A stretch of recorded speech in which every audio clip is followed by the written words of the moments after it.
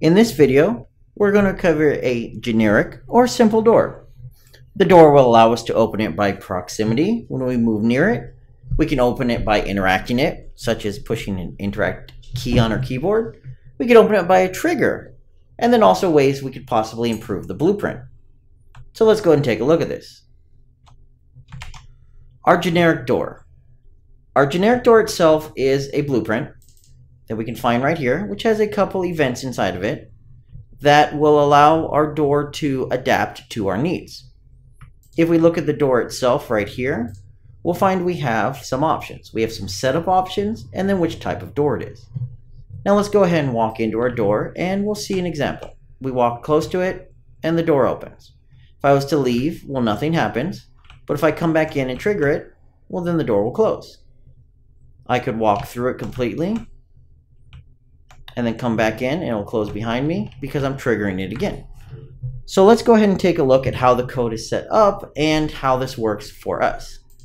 Let's go ahead and pull up our generic door blueprint and we'll go ahead and explore the first versions of it. The first thing will be the overlapping, the opening by proximity. So by proximity, I mean when we have our collision volume here is touched by the appropriate thing, then it's going to trigger an event. If we look at that, we have a onComponent begin overlap. This is for our proximity box. Our proximity box is a simple box collision. You can notice it's here, and you can notice that the proximity box can be adjusted because it is a component. We could make it larger, we could make it smaller, we could make it where the player has to be next to it, where it's got a much larger range, whatever we feel like. This is an option that's adjustable by the designer. We check and see if we've turned on activate by proximity. That's the Boolean we can set up, and this will basically mean, hey, if someone touches it, we're going to go ahead and do something. Next thing we do is we check and see if the person who overlapped us, the actor, their class is equal to a class that we've determined can open the door. That's a setting inside of our blueprint. If we click on it, I click on the actual blueprint itself, not the door frame, class that could open door. This allows us to restrict it to our third person character, for example. Let's say you had a door or switch or a vent or a window, whatever we've used this for, that we only want to open if the player fired at it. Well, you could change this so the class that can open the door is a projectile or whatever you've determined for your weapon, and then only that will actually have this open. After that, we determine if we can, we should animate the door, and we pass in the opposite of the current door state. The door state is a Boolean variable that is simply 0 for closed and 1 for open. Animate the door is a function that we've set up, not a function, an event that we've set up so we could easily check and do things that are appropriately. Now some of this code is moved over. We can easily just move it back to clean it up. But again, this is all generic and it's in progress. So the first thing we do is we see if we're currently animating. This is simply a bool that we trigger when we're doing our animation because we don't want the door to continually open or close if we walk in and out of our trigger or we trigger it more than once. After that, we check and see our current condition of opening or closing. If it is opening, for example, the door has been set to open, the door has been set to close, we follow two different branches. We basically have an option on the door called allow close if we want the door to allow close. Let me uncheck this. We'll run through exactly what we've done before. The door will open. However, now the door will never close. Every time I go through, it is checking that Boolean and it says, no, we do not allow close, and well, it doesn't allow close. This is useful if you want a door to open on command and then not have to worry about it closing later. So that's what this is for. If our door state is currently open and we allow closing, then we're going to go ahead and close the door. If not, nothing happens. So let's say after that, we then either set our animating to true, and then we set the door state either true or false, indicating we're now opening it or we're now closing it.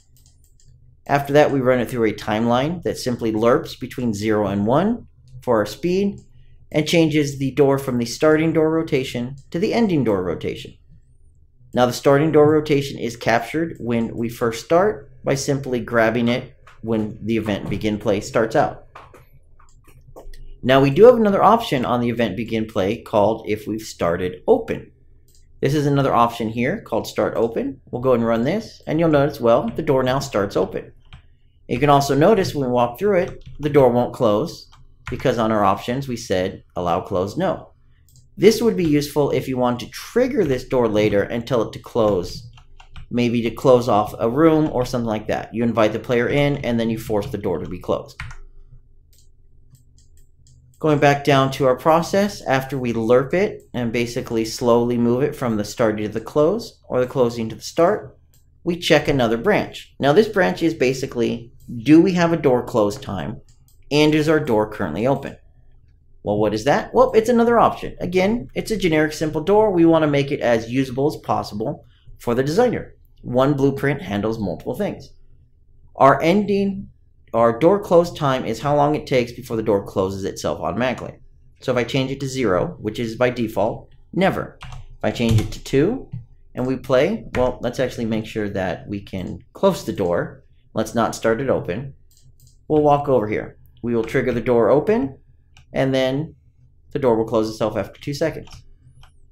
And if you notice, we can't re-trigger the door early because we have our is animating bool and we don't clear it till after we've successfully closed the door or opened the door without re-triggering it. We don't have to worry about continually re-triggering our doors. In this case, if we do want to close the door after a certain amount of time, we simply tell the door to close after that amount of time. And that is the basics of how the door works, as well as how our overlapping option is done. The other options I have not covered yet are our ending door rotation. This is basically where we want our door to finish when it's done. In this case, I want it to go 110 degrees on the Z. If I wanted it to open the other direction, I could do negative 110 for example. We'll go ahead and play this, and when we walk into the door, it'll open towards me. I could even have it more or less. You know, I could have a 60 degrees, and this would basically slightly crack the door open. Player can't go through it, but it's to give them maybe a little bit of an effect. So you could have it, maybe they walk up, the door opens a little bit, you tell it to auto close itself after a certain amount of time, and then just kind of give a little sneak peek. So you could do 1 second, we could do 40 degrees, like that. We'll go over here, we'll walk up, it'll open, and then a second later, it'll close on its own. So the door is really customizable.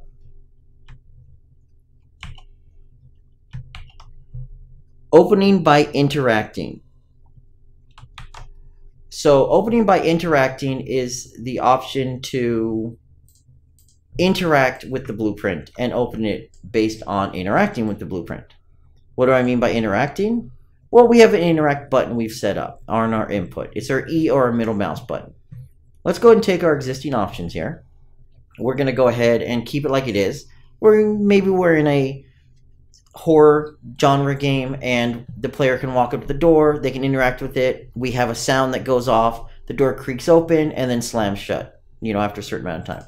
We'll do something like we'll do half a second. We'll do 30 degrees and then we're going to change this to activate by interact. So what we're going to do with the activate by interact is, now that we go ahead and run this and we walk up to the door, well, you notice it doesn't open anymore. Now if I push my E key, the door will open and then close. It'll do exactly what we expect it to do when we walked up to it, except it now triggers based on interacting with it. Now for that being set up, it's pretty simple. Let's find where we hid the code, and we have an event called interact with. This event, when it's fired off, simply sees if we can interact with it. If our door has been set up to be interacted with, yes or no. If it does, we simply do the same thing we did before. We animate the door with the opposite of the current door state. Now in this one, we are basically leaving the interaction ability up to the player. We are letting the player know that they have full control on if the door should be interacted or not with. So for example, if you require a key, well, that's up to the player to determine whether they're going to fire the interact event with, not up to the door. Now the door itself, again, is set up to interact with, and our player is set to pass that information along. The blueprint does not accept input. Our character accepts the input, and then it does whatever it should with it. So to handle that, what we're doing is we have an interact button event. It goes through all of our interactable objects near us and tells them they've been interacted with using a blueprint interface. And that, of course, basically will say, hey, Mr. Door, fire this event off. The door goes, okay, I'll go ahead and do this if I'm able to be interacted with. So if we push the button, for example, and we're not able to be interacted with, we can do this, for example. Print string. Let's try typing this out properly. Print string. I won't open for you. We'll go ahead and come back out. We'll tell the door, no, you cannot be interacted with. We'll run play. We'll go over here. We'll hit E. And you can see on the top, I won't open with you. If we turn it back on and we go over back here and we run it, we hit E, the door opens fine. So that gives you the option to easily determine if a door should be interacted with or not. And you could even, of course, change this Boolean at runtime. And you could have a door that can and cannot be activated based on some settings in your player, maybe. Now our player, like I said, tells all of its interactable objects if it can be interacted with. This one's pretty simple. Basically, every time something comes in contact with our player, if it's an interactable object, we add it to an array. And when it leaves the player, when it's no longer in contact with the player, we remove it from that array. So this allows us to easily keep track of what is and is not near us that we are allowed to interact with. So that way, when we fire off the event, it tells everything that's near us it should be interacted with. Opening by trigger allows us to trigger our door being opened. So not requiring a player to be near it. Maybe we have a button you push somewhere. Maybe you trigger an event, activate an event, and we want our door to be opened via an event or a trigger call. This one's pretty easy to set up. It's actually going to be very similar to our interact with option. So if we turn on the activate by trigger, we're going to go ahead and keep all these other things the same. And then we have a trigger set up to interact with this door. If we go through our code, well, we find the exact same code. An event called trigger event is called. If we are allowed to do that, we go ahead and swap the state of the door. We animate it between open and closed. No difference here. What we need now is a trigger that actually triggers it. So in here, I have a generic trigger that we've created. There is a separate video on doing this, and I'll show you how it's set up. But basically, I want it to talk to my generic door, and I'm going to activate it by proximity. And only my third-person character can do it. So if we run this and we walk over here, well, then our door should open and close. Just like if we were next to it, except it's being done by a trigger at this point in time. Now, it works the same way. Before we had our character get everything that was near us, and then our character would interact with the things. Our trigger does basically the same thing, except it triggers things. So if we look at the code for our trigger event, if this gets triggered somehow, either an overlap or an interact with, it does the same thing and makes sure it can fire. Then it grabs any actors we've set up that should trigger, and it simply calls the trigger event. That's it. It's really easy to set up. You could have your player do it, for example, inside of their blueprint. You're simply calling generic events. So for example, we could have the K key. So when I push the K key, I want to do something.